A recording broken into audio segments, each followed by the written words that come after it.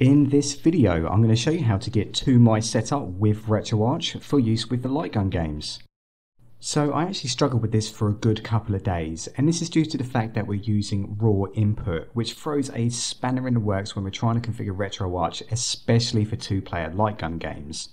Now I came across a bunch of issues, things like input bindings not saving on a per game basis, and the way that RetroArch actually flips between D-input and raw input caused me some issues. But the long and short of it is that I found a super easy workaround that works pretty much 100% of the time. And this is the workaround. Essentially, this is a pre-configured per game config file that you can just copy and paste. Now I'm going to pop this in the description below to make things nice and easy. And all you need to do is just make a config file, copy and paste this into it, name that exactly to your ROM, and then place that in the correct file. Now I'm going to take you through that process step by step, and I'm also going to show you how to save these games to light gun on a per game basis. Before we do that, we actually need to do one thing in RetroArch. So start RetroArch up, go over to settings, go down to input, and go all the way down to port 1 controls, and now we want to scroll down to the light gun inputs, which are right here. If you have inputs bound here like I do, you actually need to delete these out. And this is because if you have inputs bound on a per game configuration and in the main configuration, they are going to clash.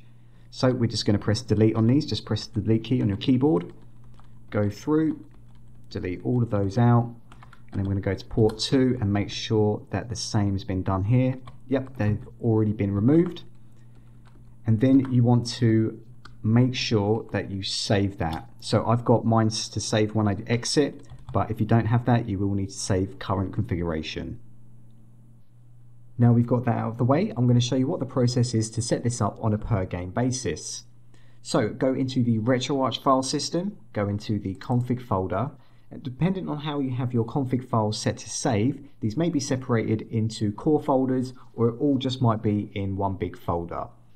So I've got mine separated, and I'm going to be using House of the Dead 2 as an example for Dreamcast.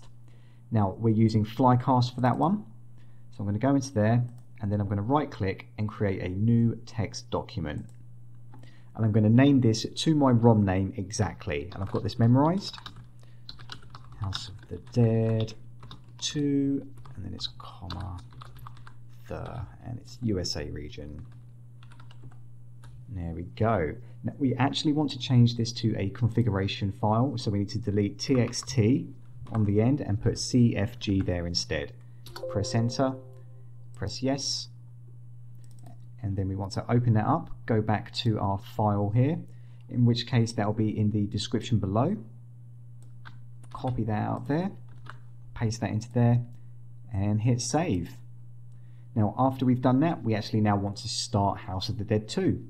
As soon as the game starts up, you want to press F1, and in the quick menu go down to controls, go to port 1 controls, and we want to change the device type to light gun.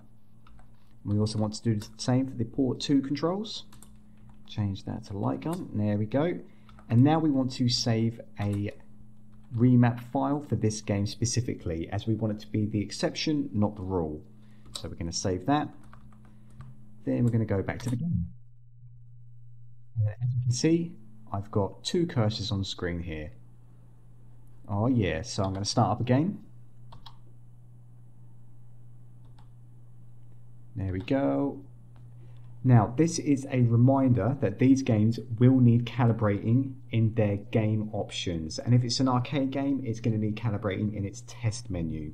So I'm just going to show you what that looks like. So let's go down to options, gun calibration. So I need to shoot up there, down there, and there with the first player. There we go. Need to do the same for the second player. There we go. And we can see that's all been set.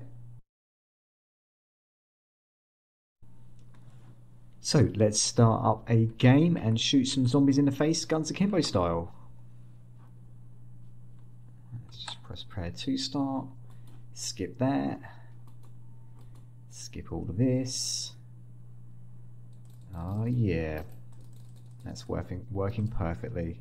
So there we go, that's everything that you need to do to get 2 mice set up. Just make sure you do that on a per game basis. Now to see what I've set for these inputs, just take a look at the configuration file here and you can see exactly what I've set. Now the 1, 2 and 3 next to these mouse inputs, 1 means left mouse click, 2 means right mouse click and 3 means the middle mouse click.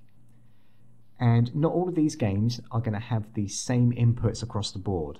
So for example, some of the arcade games, reload is actually auxiliary A. So for those games, I would actually change 3 to 2 and 2 to 3 and then save it so it's all correct. So essentially, these inputs here can change game to game. So with arcade games, select is coin, you might want that to be on a different button. So yeah, you might want to test out a game, find out what does what, and then make your adjustments here. And you must make your adjustments in the configuration file, not in RetroArch itself. One major piece of advice that I need to give is that you need to make sure that the game that you're playing is actually 2-player light gun.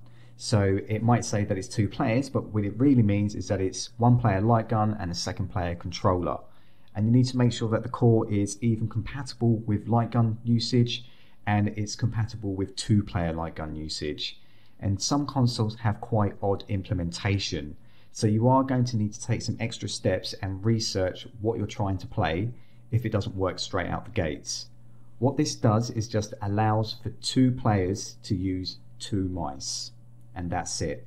All the rest is down to the core and how it's implemented with its light gun. So just make sure that you do your due diligence just so you're not having to chase your tail. If it's possible, this will allow for it. There we go, that's how to get RetroArch set up with 2 mice and being able to save everything on a per game basis.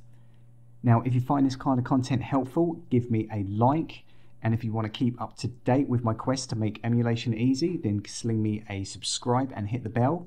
And apart from that, go play some games. Adios.